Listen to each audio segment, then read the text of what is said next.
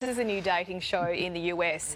Viewers are appalled by this. I am with them. 15 men are competing to have a baby with a complete stranger. They're placed on a baby daddy scorecard, which the leading lady will assess each week.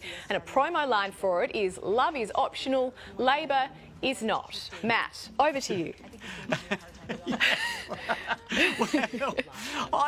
Look, I gotta say, reality TV gets accused of being pushed too far, but we are always kicking that line. You know, if we think back to the first season of Big Brother, we were all up in arms that we're going further and further. However, I do think that basically this is one of those things that there was a late meeting, someone chucked this idea out there as a joke, someone wrote it down, and someone's gone, "What do you mean we've actually made this serious now?" I completely agree with that. Brooke, what do you think? It's pretty unethical when you break it down. I'm fully with Matt. I actually saw this on the weekend and I was like, surely this is not right. I have read this incorrectly. It's a 41-year-old woman who unfortunately has been unlucky in love.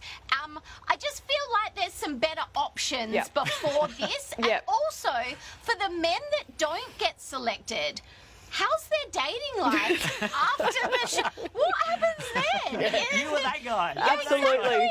I bet you they haven't even thought about that. We'll see how long that show lasts. I'm fascinated to see that. Guys, it's so nice to chat to you in the building on the Pulse today. Yeah. We'll see you soon. Thanks. Bye, Lou.